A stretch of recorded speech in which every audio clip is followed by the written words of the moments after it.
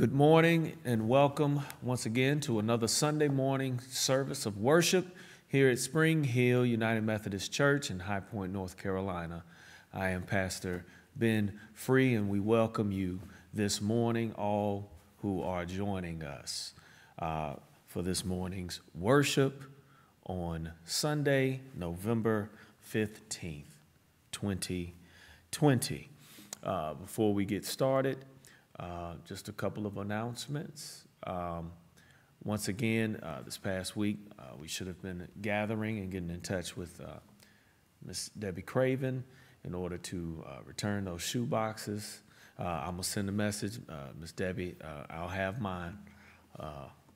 Apologize. But please make sure to contact her if you haven't. Return those to her. And once again, I believe the pecan sale is still going on, so please contact Ms. Linda Frazier if you're interested in pecans. We had some phone line issues, but the prayer line is still Fridays, so we apologize for that with the phone lines. But once again, Fridays, 5:30, we've changed it for the prayer line. That is all for me. So with that being said, we will now call ourselves to worship this morning. Come, share the joy of the Lord. Delight in God's goodness. Praise God who gives each person a special gift to be nurtured and shared. Lord, we thank you for these gifts. Come, let us worship God who entrusts us with so much. Lord, make us worthy of your love and trust in us. Amen. Let us now open with our prayer. And let us pray that we may respond to God's trust in us. God, our kind and loving Father, you no longer call us servants, but friends. There is so much you have entrusted to us, even the future of your kingdom of justice and love. Give us the grace to work out with you the growth of mercy and goodness in this world, to be united with all Christians and with all who seek you with a sincere heart, and bringing reconciliation and joy to everyone. Let us go together the way to you, our living and loving God, through Jesus Christ our Lord. Amen. Amen. So this morning, brothers and sisters, I will lift up several scripture lessons. Our first coming from the book of Judges. The book of Judges, chapter 4, verses 1 through 7. Now hear the word of the Lord. The Israelites again did what was evil in the sight of the Lord after Ehud died. So the Lord sold them into the hand of King Jabin of Canaan, who reigned in Hazor.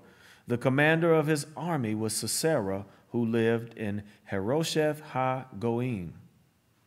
Then the Israelites cried out to the Lord for help, for he had 900 chariots of iron and had oppressed the Israelites cruelly 20 years. At that time, Deborah, a prophetess, wife of Lapidoth, was judging Israel. She used to sit under the palm of Deborah between Ramah and Bethel in the hill country of Ephraim. And the Israelites came up to her for judgment. She sent and summoned Barak, son of Abinoam, from Kadesh in Naphtali, and said to him, "The Lord, the God of Israel, commands you, go take position at Mount Tabor, bringing 10,000 from the tribe of Naphtali and the tribe of Zebulun.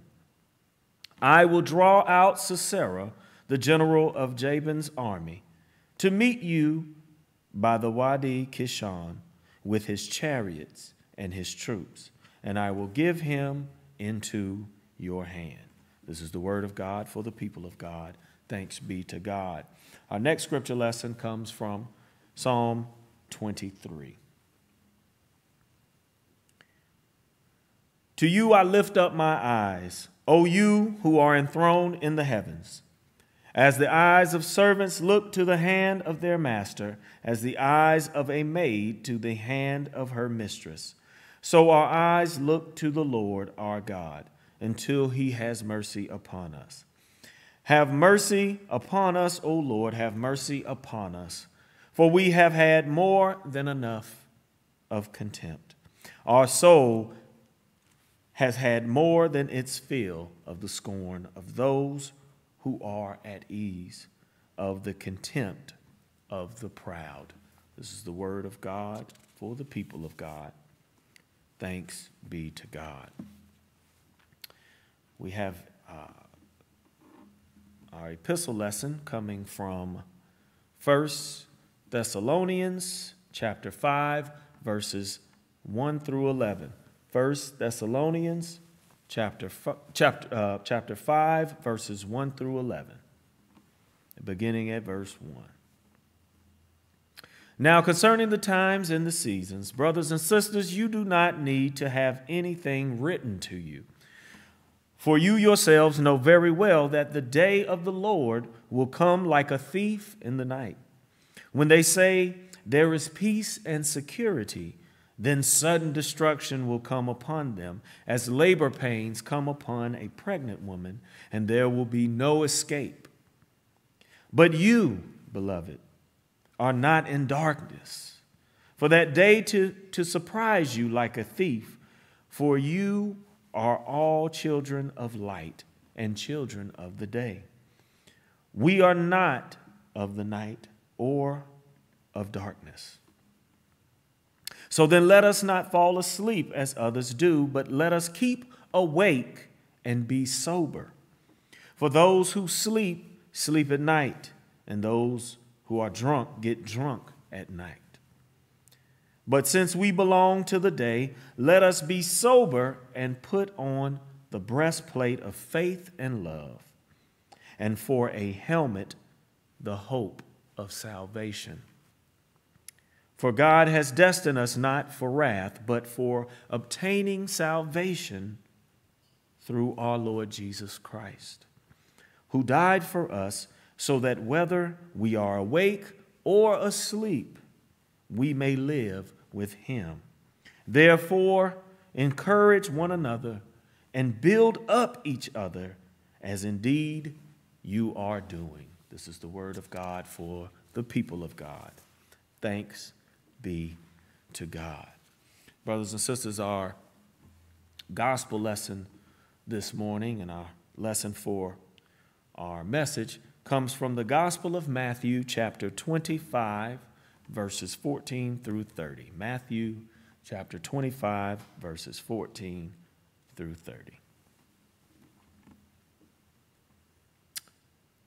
For it is as if a man going on a journey summoned his slaves and entrusted his property to them. To one he gave 5 talents, to another 2, to another 1, to each according to his ability. Then he went away. The one who had received the 5 talents went off at once and traded with them and made 5 more talents. In the same way, the one who had the 2 talents made 2 more talents. But the one who had received the 1 talent went off and dug a hole in the ground and hid his master's money. After a long time, the master of those slaves came and settled accounts with them. Then the one who had received the 5 talents came forward, bringing 5 more talents, saying, Master, you handed over to me 5 talents. See, I have made 5 more talents. His master said to him, Well done, good and trustworthy slave. You have been trustworthy in a few things. I will put you in charge of many things. Enter into the joy of your master." And the one with the 2 talents also came forward, saying, "Master, you handed over to me 2 talents. See, I have made 2 more talents." His master said to him, "Well done, good and trustworthy slave. You have been trustworthy in a few things.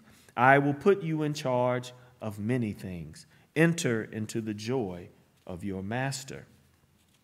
Then the one who had received the 1 talent also came forward, saying, "Master, I knew that you were a harsh man, reaping where you did not sow and gathering where you did not scatter seed. So I was afraid, and I went and hid your talent in the ground. Here you have what is yours." But the master replied, "You wicked and lazy slave, you knew, did you, that I reap where I do not sow and gather where I did not scatter? Then you ought to have invested my money with the bankers, and on my return I would have received what was my own with interest. So take the talent from him and give it to the one with the 10 talents. For to all those who have, more will be given, and they will have an abundance. But from those who have nothing, even what they have will be taken away." Verse 30. "As for this worthless slave, throw him into the outer darkness, where there will be weeping and gnashing of teeth." This is the word of God for us, the people of God. Thanks be to God. So, brothers and sisters, we see we're at the parable where Christ once again is speaking to the kingdom of God. And now he's comparing it to this master, this man who has these 3 slaves and gives them talents to care for. And we see 2 have been diligent, but 1 has not. So in this parable, it brought me to this thought, because a lot of times people speak in reference of this scripture and speaking of the judgment to come by that master coming back. But I saw another point in there, or some other things that stood out to me. So this morning, I named this message "The Ultimate Gift." The ultimate gift. And I know you're saying, well, why? The story didn't end that well, but I hope to convey that message in this morning's sermon. But before we get into this message of the ultimate gift, I ask that you pray with me a brief prayer before we get started. Let us pray. Gracious and merciful God, we just thank you. We pray that this time you will send your Holy Spirit to abide with us. Open our hearts, our minds, and ears to receive the message you would have us receive. So empty us out so that we may be filled with your presence this morning. And we just pray that whatever is said will resonate, that it will enhance us in order to do the work you have called us to do. So we just pray and ask these things in the precious name of Jesus. Let us say together, amen.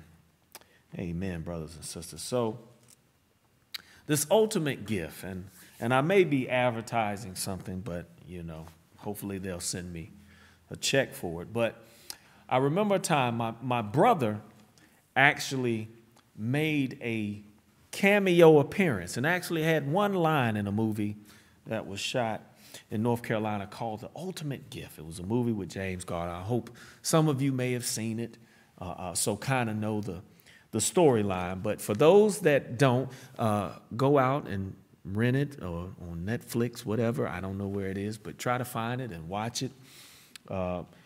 It was a good story, and plus it may help my brother out. I don't know if he gets residual or not. But this ultimate gift was about this rich man, entrepreneur, James Garner, who died and had a grandson who kind of was disconnected, but didn't think he was going to get the inheritance. But they called him in, and he was supposed to get, I think it was like $100 million.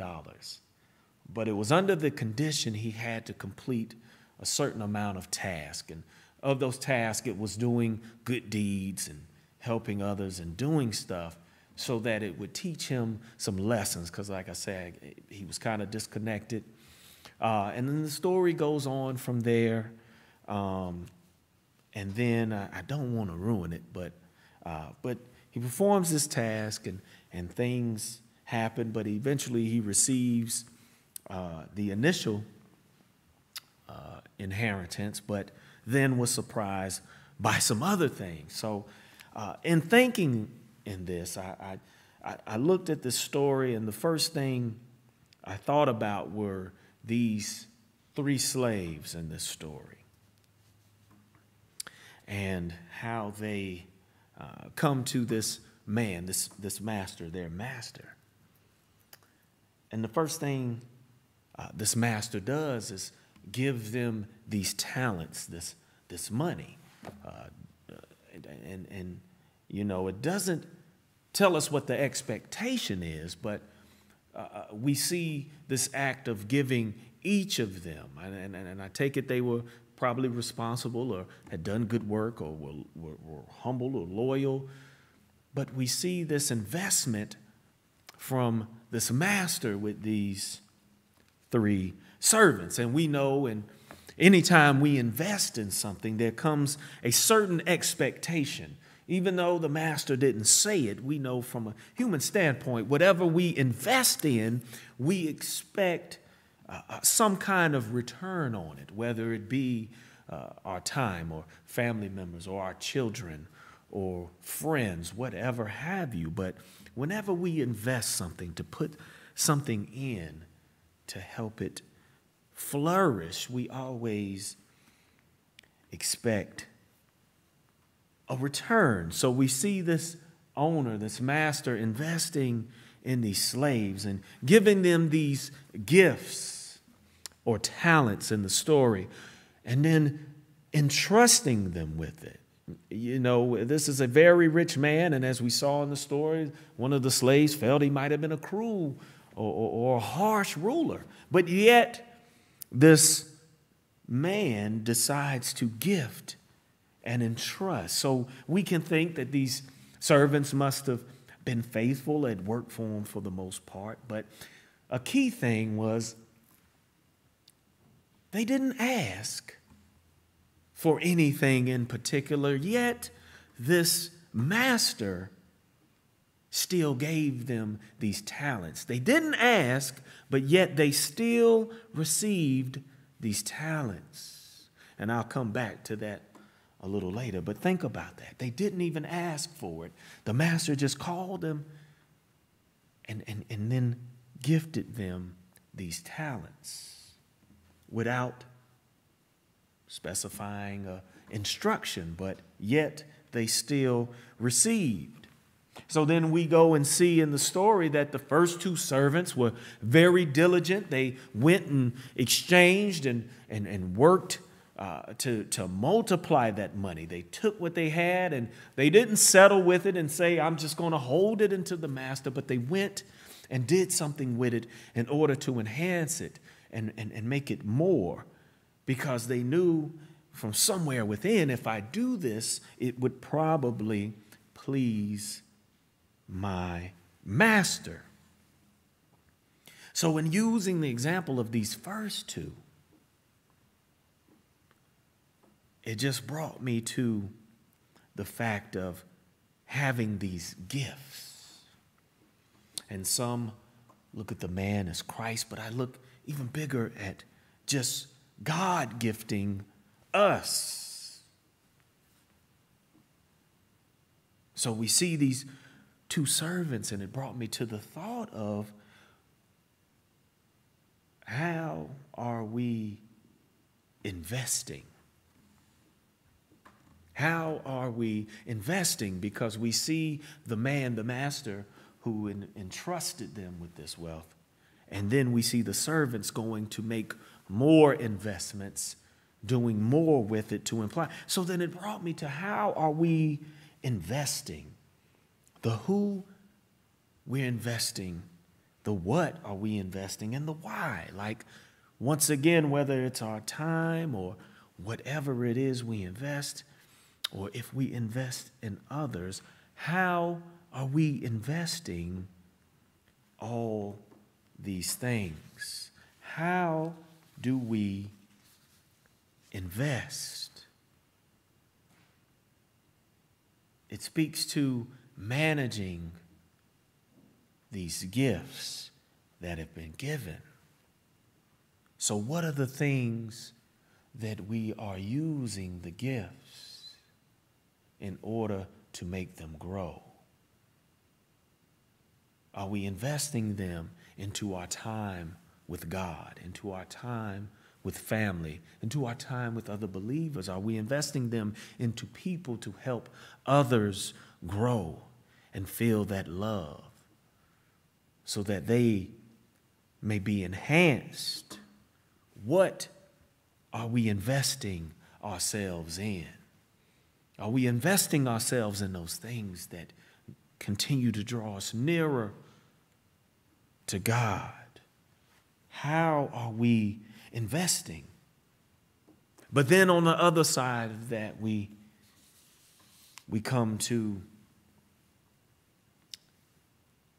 the third servant or slave in the story. And we see where this servant, instead of being like the first two and being diligent, decided to go and bury. As he said, I was so afraid, this is verse 25, and I went and hid your talent in the ground. Here you have what is yours, and gave back to the master what he had started with. And this brought me to another thought I remember, and maybe you have as well. I remember in speaking, because it's always interesting that this money is described with the word talent, and we know how we define talent as a gift from God, that something that helps you be creative or bring something to present to people to bring others joy. But we know this talent, and I remember that lesson that everybody would always say, you might have heard this, if you don't use it, then you will lose it. If you don't use it, then you will lose it. I often remember certain things I may have been good at, and people have always encouraged me to share, and I've been kind of shy, like, no, I just do that kind of hobby, But I didn't realize in those times that it was this gift, this talent that made others happy, that may have helped others through something. But I always heard that warning of, if you don't use it, you will lose it, or God will take it away. We know that even checks and gift cards have limited time, that if you don't cash it or use this by a certain date, it will be invalid or taken away. And then we see what comes in the 29th verse, where it reminds us that even from those who have nothing, but even what they have will be taken away. So it speaks to this use and being diligent in what you have been gifted. Even if you didn't ask for it, you still must be diligent in it. And it brings me to this point to remind us that everyone has a gift, despite how we may view it. As I said, I was one that was shy and always downplayed certain gifts. And sometimes we view certain things that we're able to do or certain talents, and we there's one thing to be humble, but then there's another to not recognize things that may help someone. So everyone has been gifted, whether it's many or few, large or small, but it is your gift that you have been gifted. And someone needs to be blessed by that gift, that talent that you possess. Because ultimately, as we see in the examples of those first two slaves, it will please the master, and our master being God. So we must take those gifts, those talents, and continue to use them and share them so that we continue to please our master. One of my favorite scriptures in the Bible speaks to this. It comes from 1 Peter chapter 4, verse 10. 1 Peter chapter 4, verse 10 reads, "Each one should use whatever gift he has received to serve others, faithfully administering God's grace in its various forms." It is because of God's grace that we are gifted. But we are also called to share these gifts, not to bury them out of fear, not to bury them for the lack of desire, but to share them so that we continue to honor and make the Master God happy. So when we invest that gift, those talents, we invest it as a gift in order to glorify God while being a blessing to others. So continue to understand that that investment is always to glorify God. Which brings me to this last thought, this thought of how God will always increase as long as we are faithful stewards. God always promises to increase.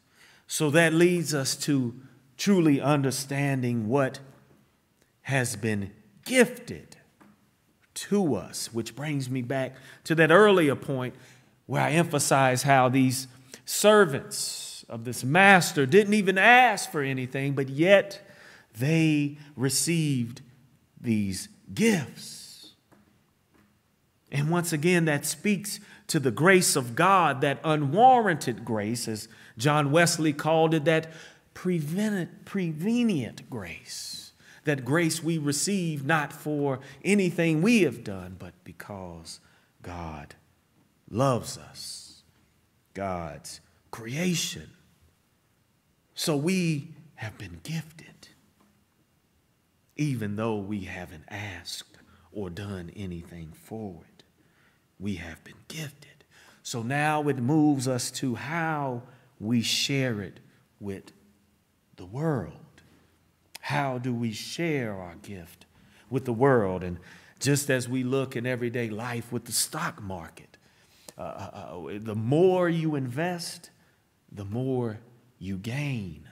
The more you put in, the more you bring out. The same with God. The more we invest in witnessing and service and being loving to others, the more we will be increased by God. Verse 29 reminds us, "For all those who have, more will be given, and they will have an abundance." This is the promise of God as told to us through this parable by Jesus Christ, The investment is one of pleasing God, remaining faithful to that first commandment that Christ gave us, loving God with all our heart, our soul, and mind. So, in staying true and faithful to that, we are investing in that glorification of God, that obedience. So when we think to the gifts that we've been given, those talents, it brings us to remembering that ultimate gift, recognizing the one who brought us this light, who brought us this life, the ultimate gift of Christ, who came in the human form just as we are, in order to show us what we were in the beginning of creation and what we can still return to be, and that is in full union with God. That is what we invest our time, our service, our love into, returning to that full union with God. That is what the greatest gain we ought to receive from our investments in the glory of God, striving towards that union with God through Christ by that Holy Spirit. So, brothers and sisters, in order to really appreciate that ultimate gift, that witness to Christ and that gospel, we have to be wise in how we invest in it with our service, our love, our time, our discipline, our obedience. And in being wise in our investment, that demonstrates that we know what the true reward is, and that is redemption and salvation by the grace and will of God through Jesus Christ.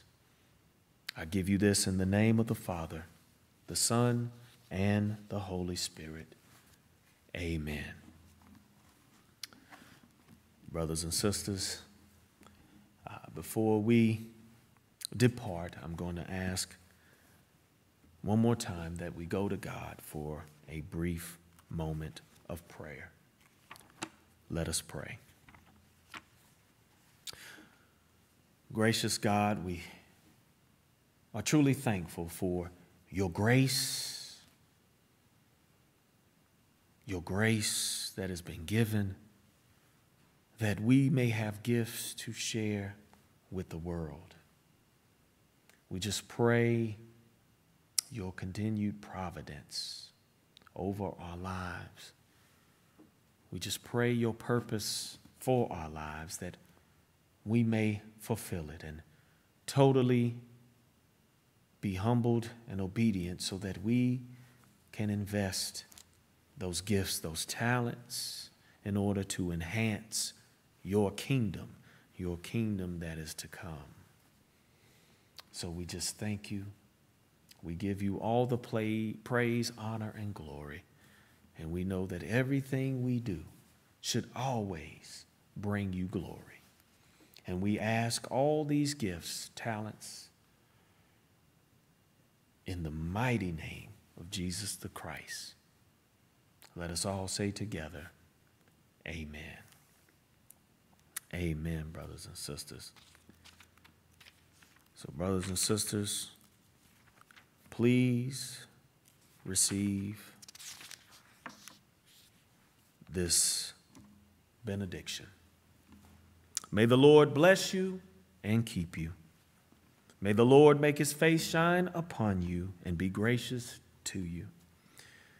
May the Lord turn his face toward you and give you peace. Amen. Go in peace and enjoy your Sunday. Thank you.